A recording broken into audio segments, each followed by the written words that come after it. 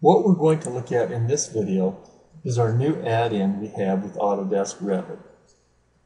If you recall, HVAC Solution is BIM simulation software for modeling HVAC systems. Here, I used one of our many wizards to create an air handler, an airflow diagram, then a heating and chilled water system. HVAC Solution also creates steam systems and controls as well. After the systems have been created in HVAC Solution, you can then take the data and map it to Revit objects and transfer that data so you can create your schedules and put the data inside of Revit.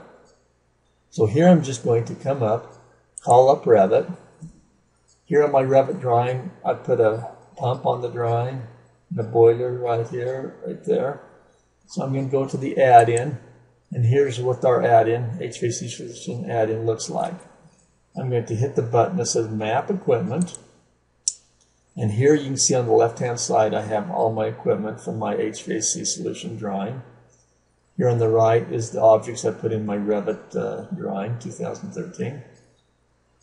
Now I'm just going to click on an air handler in here and then double left click over here, and you'll see down below I linked those two air handlers together. Come down to this boiler and link it to that fire tube boiler. And come down and we'll do one more thing. We'll grab a pump down here. There's a pump and link that. Now that this equipment's been linked, I can hit Transfer Data button here at the bottom right.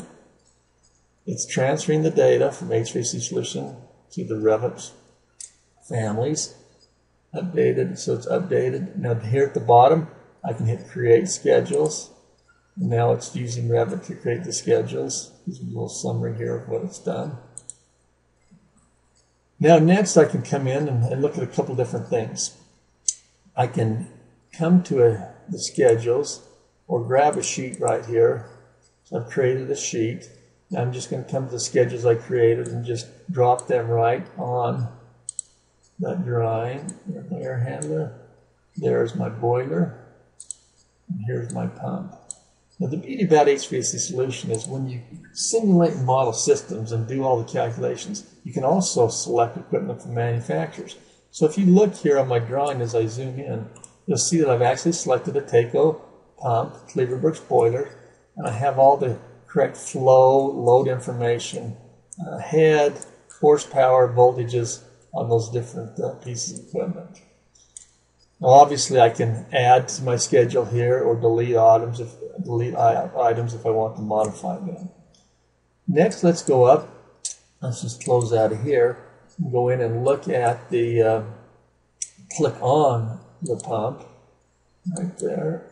You come under pump and you'll see also all the data has been put in.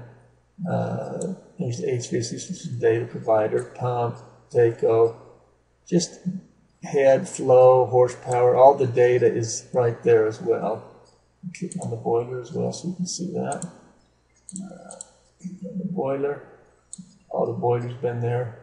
So obviously you could come in here under that shared parameter family, update the information, or go into the schedule and update the information. So that's how easy it is to take the equipment from an HVAC Solution project file and map it to a Revit file. You need to use Revit 2013 or later. Transfer the data, then have this. We automatically create those schedules inside of Revit for you. With this Revit add-in, you can also very easily, just go back to that add-in, import the equipment schedules right here. Let's just do that real quickly. So I'm going to import the schedules there. Those are from, and then the schematic here. The schematic will come down here. When you do it this way that I just did it here, it actually puts the schedules and the schematics right here in the drafting view inside of Revit. You can kind of see those right there. And the schedules here are in the drafting view inside of Revit, and it brings them in all at one time, so they're not modifiable. So back to that add-in, if you do the schedules this way, it just brings them all in at once. If you map them and transfer it, then you can create the schedules inside of Revit. And then once again, the schematic you can put in that drafting view as well. Anyway, that concludes this little demonstration on HVAC Solutions' new add-in with Revit 2013 or later. Thank you.